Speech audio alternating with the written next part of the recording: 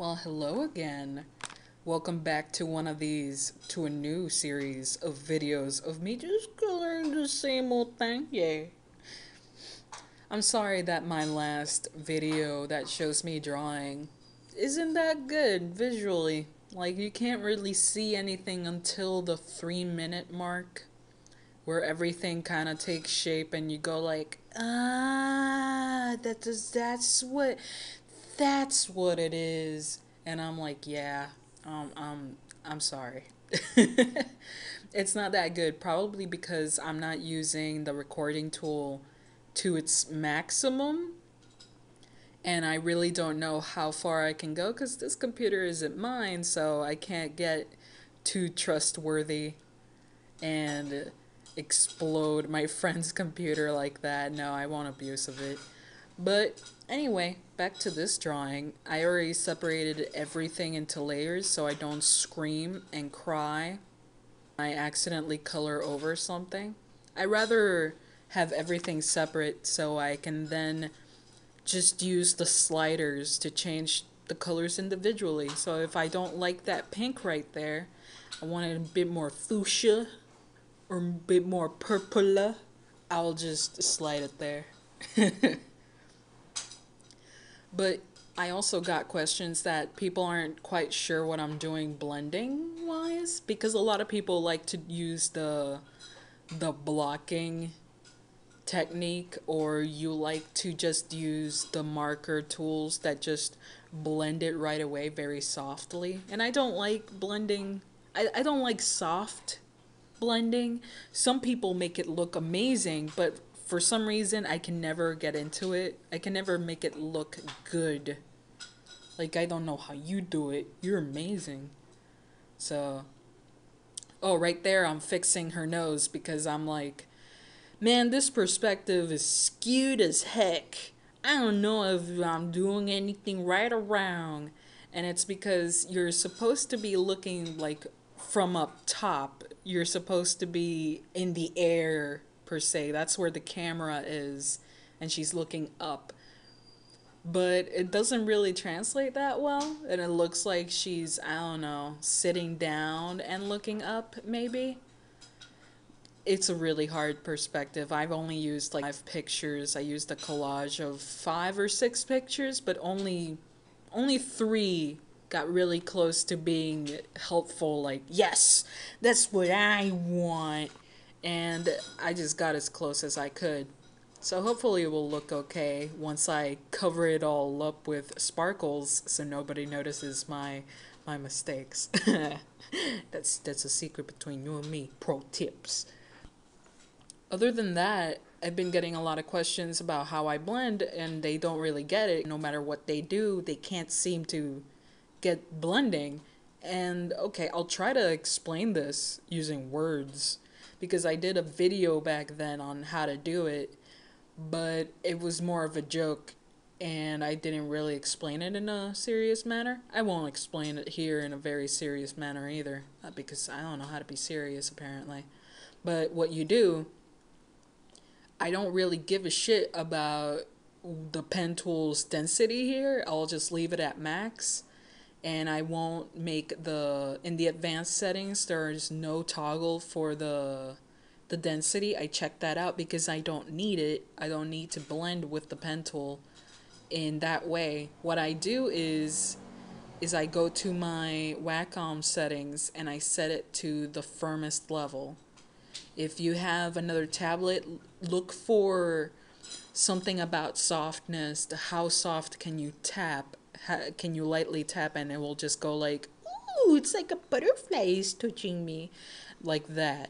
Like, you have to press really hard in order to get the fullest, like the fullest opacity. You need to really press there. So I like to draw very lightly, so that's one technique I use, is just to set it all in firmness, just the maximum firmness, so I don't have to put so much effort into scratching my tablet.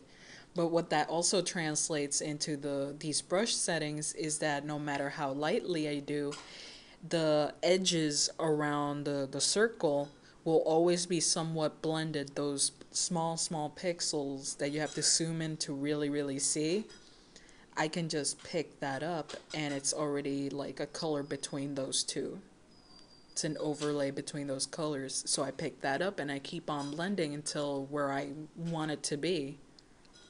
And you just keep going with that. It's sort of like, it's kind of using kind of in Photoshop, where you toggle the opacity with the tablet and you pick up the color using Alt in your keyboard. It's kind of like that, but you might need some other finesse with Photoshop. As with Psy, it's a lot easier maybe. I don't know. They're both pretty easy to handle once you get used to it. You just go like, yeah, I can do this. I'm gonna be a master and I'm gonna show the skills. One day, I'm gonna tap it right here. They'll be like that. But I hope that explains it somewhat for you. I hope you learned something here today. But also, oh, this half of the video did not actually happen on a full run. This was later on during the day where I was like, hey, you know that light stuff should have, light hitting her and around her and stuff, right? You know that you have to do that, right? And inside my brain was like, yeah, you're right. I should color that shit, shouldn't I? Yeah. So I did so. And hopefully it will look cooler because of that. It was like, yeah, there's light reflecting. It's all cool and sparkly. So pretty. So, in that background, I'm pretty sure I'm going to change that background. It's something about it is just not, I'm not loving it. I'm not loving it. It's too Halloween, even though it might be appropriate for Halloween. It's coming up soon. I kind of don't want to leave it like that. I really don't want it to leave it so Halloween looking. I'm probably going to change the shadow there too. Or put more shadow around the eye. The eyes are so fun. I love coloring the eyes. That's why I leave it for last. It's like my flavor saver. Just, oh yeah. Damn eyes, they're so fun to color, so I'm gonna leave it for last so I can have fun at the end of the day. Everything else is kind of, it's just a little ganache, a little side dish, and that is my dessert. That's how I would explain it. Also, boobs. They look so nice and cuddly. You wanna go, nah, maybe not, but I sure do. So I'll explain that to you. I want to go at those boobies. Little boob window. I would make that window a lot bigger. I would stretch it out, to be quite honest. I would stretch it so far down, it will be an absolute boobage going on. You will see her navel. That's how far down it will go. Go the entire 9 yards of torso. If you're gonna have a boob window. Just go all the way. All the way.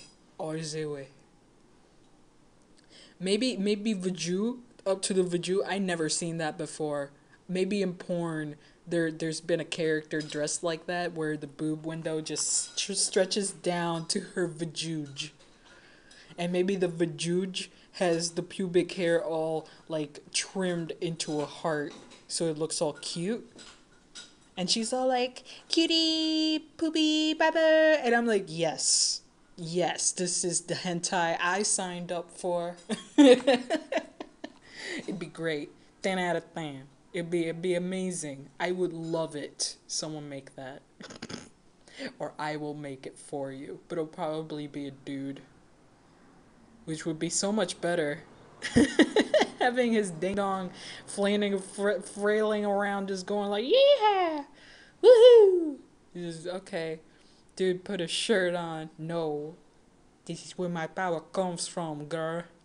I have to leave it all out, all of it. But what if somebody kicks you in the balls? I don't care. I don't care. My balls can take it. Wow, those are really strong balls. That's right. He just walks away while the thing is wiggling around. Just, all right, whatever rocks your boat, baby. Whatever rocks it. Just, amen to that. Anyway, thank you so much for watching. I'm sorry that I barely talk about what's actually going on in the videos, but I have a feeling that this is what you signed up for. Yes, come back again, please, and join me for another adventure. Yes, indeed, another adventure. Hurry up, finish up, video. God damn it, I don't have much to say. Jesus Christ. 40 something seconds ago, you were fine. I thought you were done. Okay, we're done. We're done. Bye bye. Love you. I love you. I love you so much. Yes, I do. Bye.